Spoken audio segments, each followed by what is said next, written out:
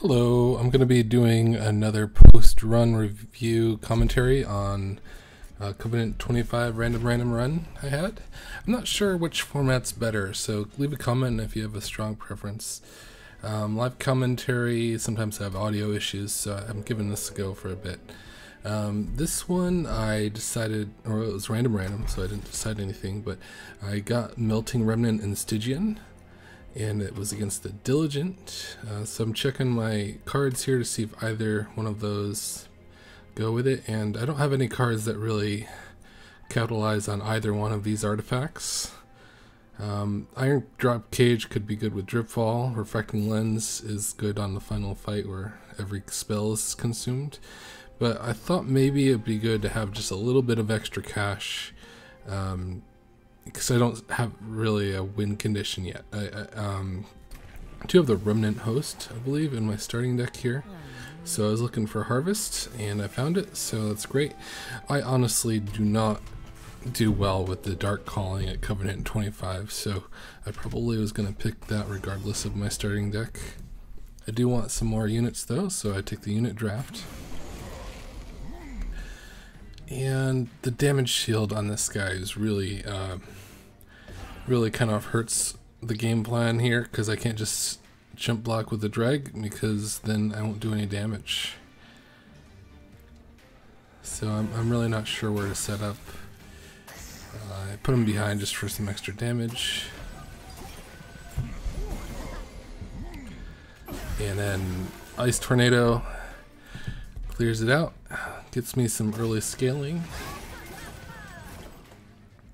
And then the Remnant Host is a great way to deal with that, because it'll follow up and remove the damage shield at the very least.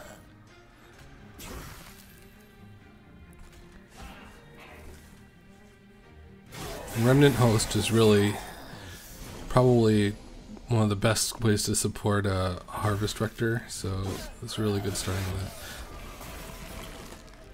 So I'm already up to 60 health, so plenty to deal with the boss.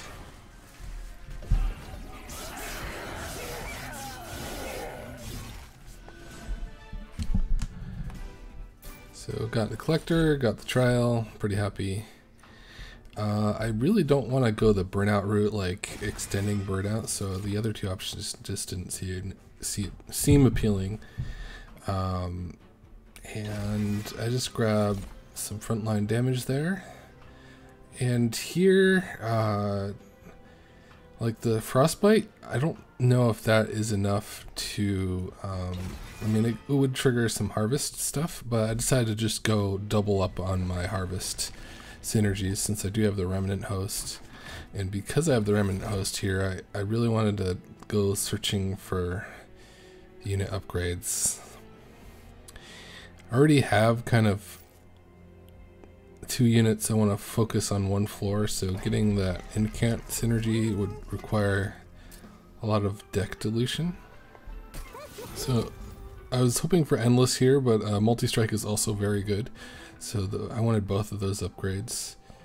And then I'm looking at the burnout here, so there's definitely situations where that guy will not get killed, so I wanted to make sure he will as soon as I play him. And then if I eventually get Endless, that'll just be a lot of free Harvest triggers. So spikes didn't really seem like a big issue, like it'll kill dregs, which sometimes could be good. And I'm hoping to have a pretty big health pool on my 2 Harvest guys.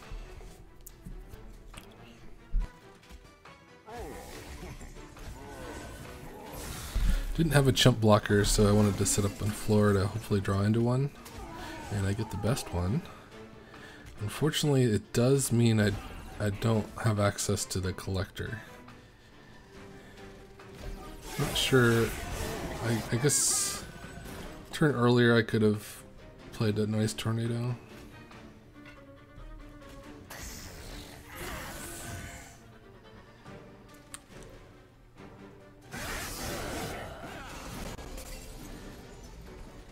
So it being the sweep boss meant all that Harvest scaling was pretty important, but I was already doing that anyway.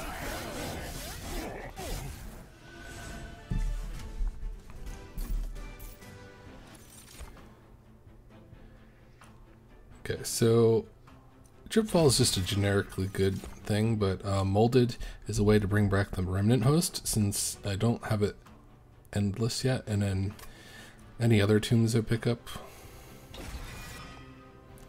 And yeah, Helical Crystal is just a good value spell. It doesn't really require a specific deck to be good. It's fairly cheap, and it can be cheaper. I still really want the Endless, but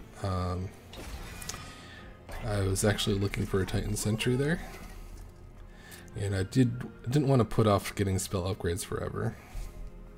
I was actually hoping for holdover on Molded, but I did want to reduce the cost of some spells here, just so more stuff is playable.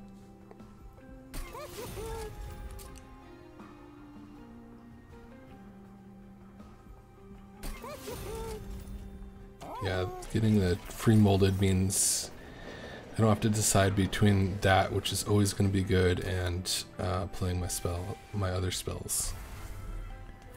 So I give up, and this is something I see a lot of people do with this shop. So you give up a spell or a unit, it goes away for 2 battles, and then it gets a random buff. And I see often people will use that to throw away stuff. So they'll give it a Train Steward, then you don't have to deal with the Train Steward for a couple battles, and it comes back with a buff that probably doesn't matter. Same thing with torches and restores and stuff like that. But I think the better way to use that is to give it an expensive spell that maybe, in this case, I put an expensive spell that probably couldn't play really most of the time. And 2 out of the 3 upgrades that you get from it make it free. So one of them makes it free, and it is basically the equivalent of spreading spores. It makes a copy of itself, which for Seraph the Diligent is really good, because then you don't have to keep as much junk in your deck, because you're going to be creating copies of that spell. So you can just keep high value spells in your deck so you don't draw into bad hands. And then the other thing, the 2 things it does is, one of them gives you money when you play it and it becomes free with the 2nd upgrade, and the 3rd is it heals your pyre health. So with the 3 cost spell, that is pretty good. It does a good chunk of damage. It becoming free is really good. So that's why I gave up the Ice Tornado that I wasn't going to be able to play normally. It removes it from my deck, and then at worst it heals my pyre health when I'm not able to play it. So I kind of skipped the Daedalus fight because of my rant there, but it was pretty straightforward, just playing Remnant Hosts to scale up my 2 harvest units. I'm looking at the Memento Mori here. I am going to be killing ideally like 3 or 4 units a turn, with the Remnant Host being 3 of them. So it should scale up pretty well. And I didn't catch what else I drafted there, even though I just played this. I was kind of torn on this one. Didn't really have a strong... I had some dupe targets, but I just wanted to... There's some artifacts that could really help out, and I wanted some more money for the future unit, or future merchants. So I think about taking the trial here, but I do have a lot of spell damage. In like this very situation, I wouldn't have been able to pierce through without spells.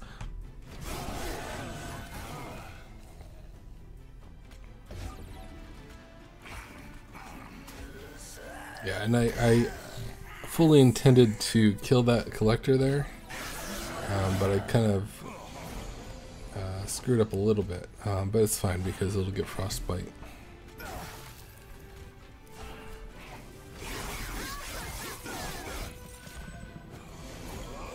I am kind of low on damage at this point, but my cost reduced Ice Tornado came in handy.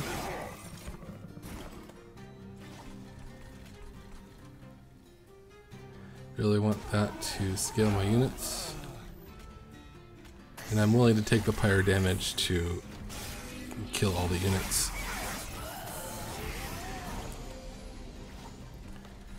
So everything's fine, so I just take the 3 pyre damage from not being able to play that Scourge.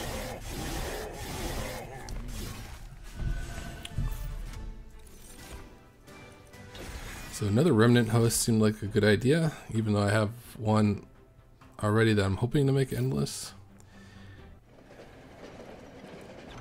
So I get Ice Tornado back, and this is one of the 2 variants that makes it free, so I say, okay, give it back to me when it's free.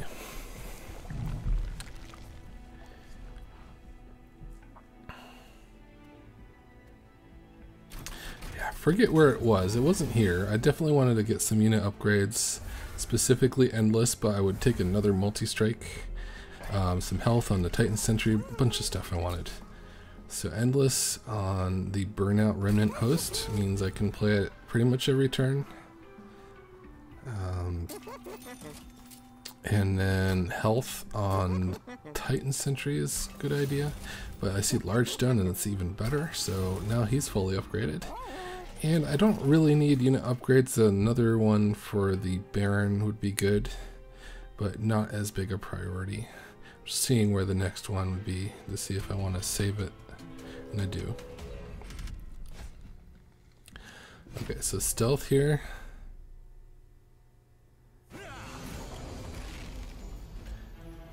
And I decide, forget where I decide to set up here.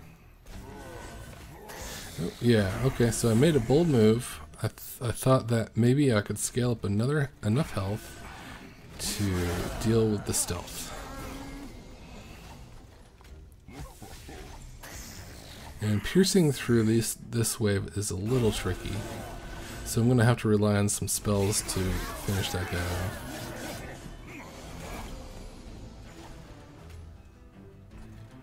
Fortunately, I do have that Ice Tornado. And the rest of those guys are going to just die from my Titan Sentry. And then my favorite unit of this run, the Remnant Host, shows up. I think yeah, checking something. Okay.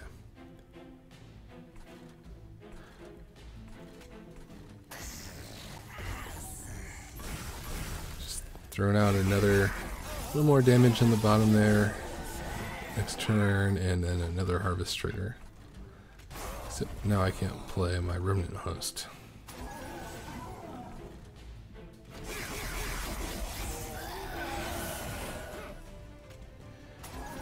Okay, so with 175 health, I've scaled up enough to deal with the stealth.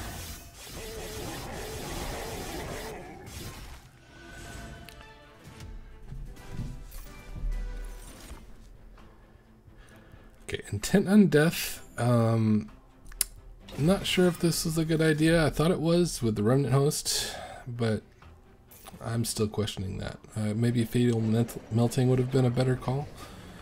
I get my free Ice Tornado. And now I kind of want to get spell upgrades. Looking for a holdover. Yeah, and then here Yinskin an upgrade slot is really tempting. My Baron getting 2 more upgrades. I'm just looking at see when I could manage that. I don't have that much money, but I figure I probably will be able to take advantage of it. So no holdover, nothing that consumes. That one's not really playable yet.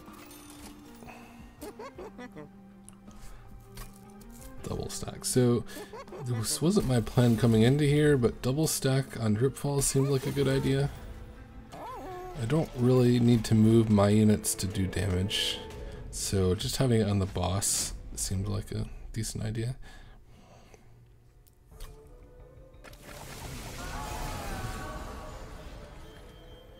Okay, so I was really concerned about getting through those statues.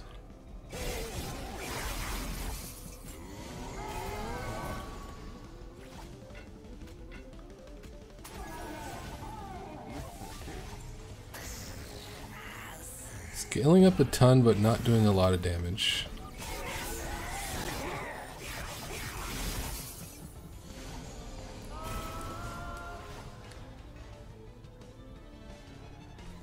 So I'm going to take quite a bit of pyre damage here. In retrospect, I'm not sure if setting up on the top would have been the right call, because it was reduced capacity.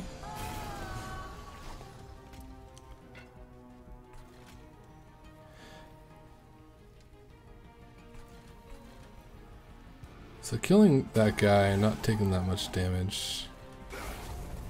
So I decided to weaken this double tank wave.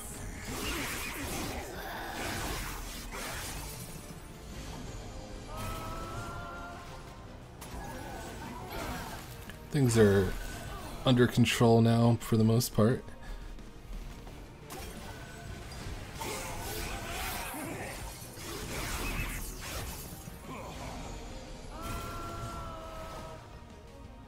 So I get my second remnant host.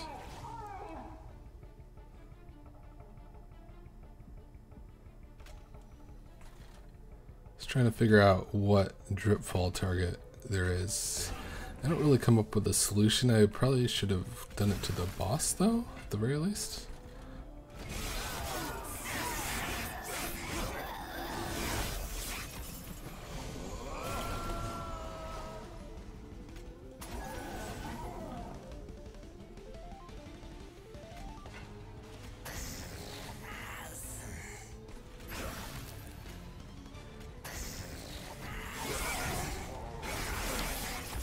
Titan Sentry is living quite a long time, all the way to the boss, which is pretty impressive, considering I didn't give it any help.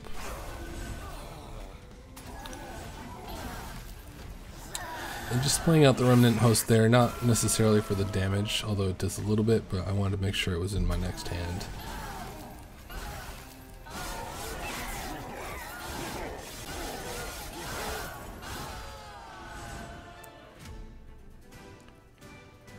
Okay, so 33 damage. I think that was just from one unit getting through, the first one.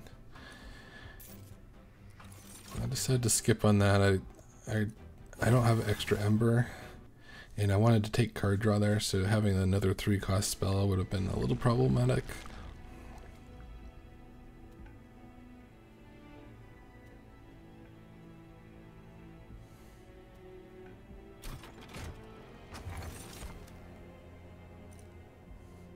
Yeah, I can't remember what path it was that I accidentally went the wrong path when I was looking. It must have been that last decision where I went for the artifact instead of the merchant.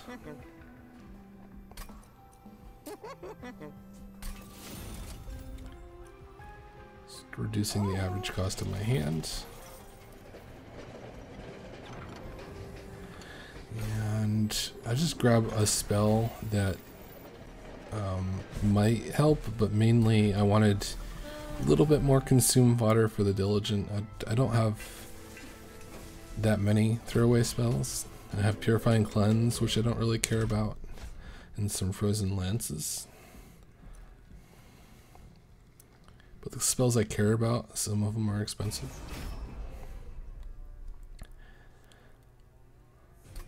So take a gamble here. I think I can handle it, and I really wanted money for the unit shop. So I realized that if I use Ice Tornado on the top, then I won't be able to live in the middle. So I decided to use the Titan Sentry to deal with the top. And I debated playing the Ice Tornado first, but then I wouldn't get any of the harvest triggers. So, I mean, it resulted in me taking 20 damage, but harvest scaling is way better than that.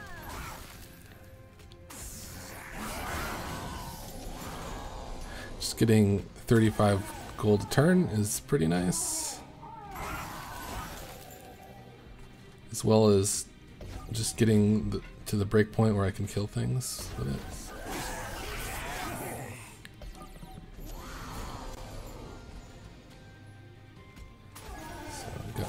Second host here. I am going to get Ember drained now, but the guy is dazed for that turn.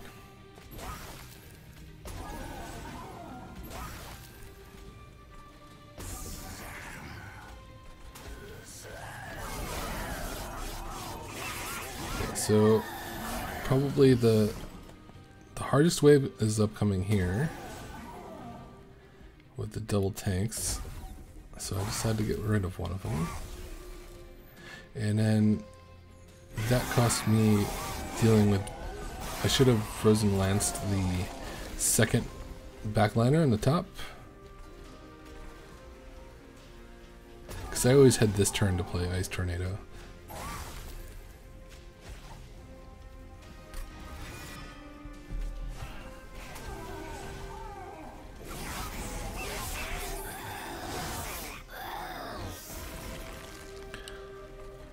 Okay, so with 500 health, not even close.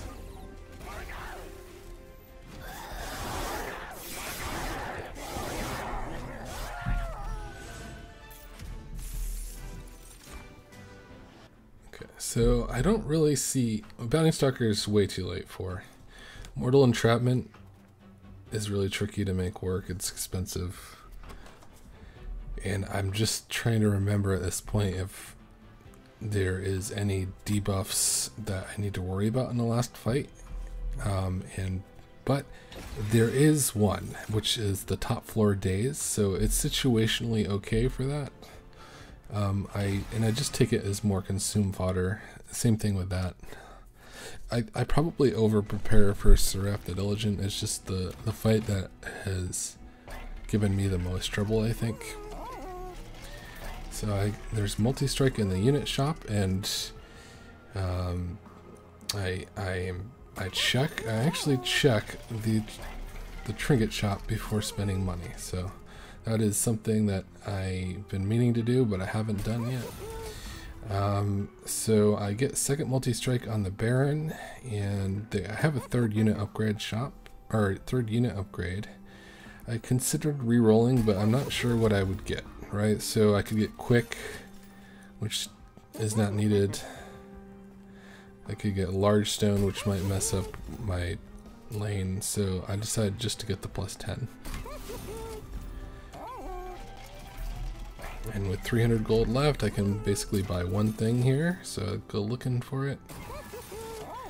And just a little extra buffer in case things go poorly. And then for the dupe, I think, yeah, the Remnant Host seemed like a strong idea. I do want to go with the unit-based, strategy. And I have Flicker's Liquor, so just having every spell be free is nice. Even if I don't have that many of them.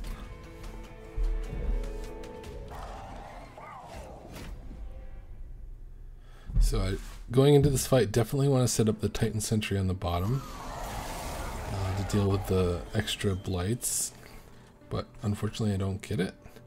So the top floor is where I have the most capacity, and I think that's pretty important for my harvest stuff, so I set up there. And it also deals with the extra units that are spawned. Probably didn't need to consume that Frozen Lance, but it just means I'm not drawing it again.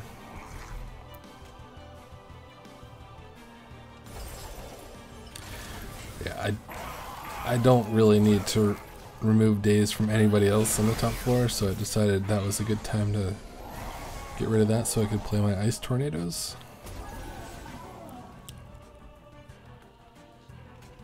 Unfortunately, I don't have the same option this time.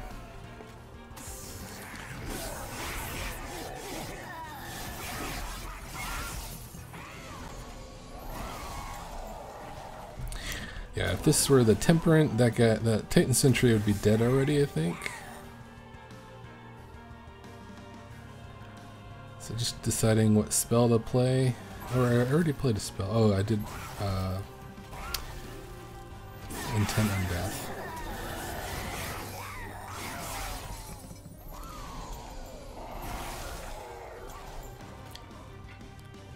So no room for the remnant host.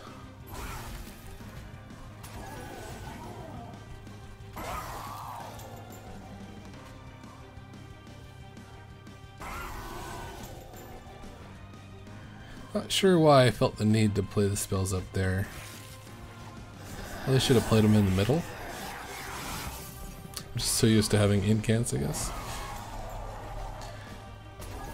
Remnant host it is, and one guy is not being dealt with.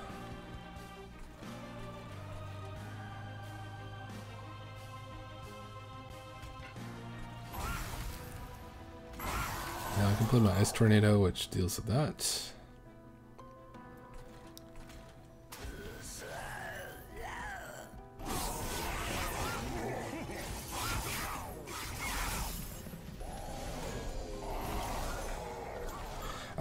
I think this fight would have been a lot more difficult without the Titan Sentry. Just dealing with the bottom floor there. It does mean less, I get not as many harvest triggers, but I think that was worth it.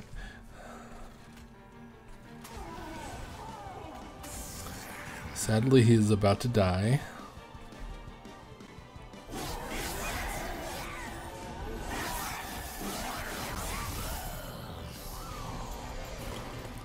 Just in time for relentless combat.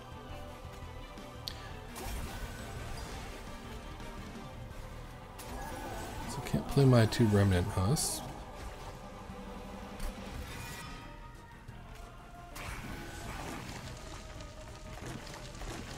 Not sure why I put him in the back. Really should have put him in the front.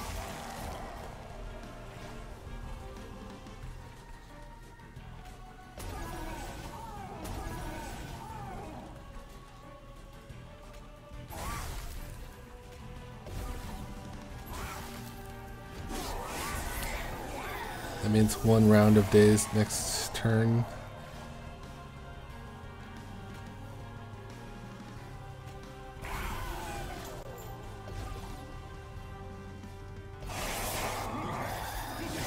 And pretty substantial lead here. I think I could have done another couple thousand damage. So pretty fun run. I haven't when I play Melting, I've mainly done Burnout, so it was nice to see a really strong harvest setup.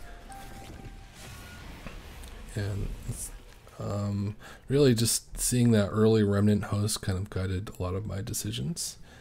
So I just went all in on harvest with my Baron and a couple Remnant hosts, and then just using the spells from Stygian to weaken the front units enough so that we can harvest those as well.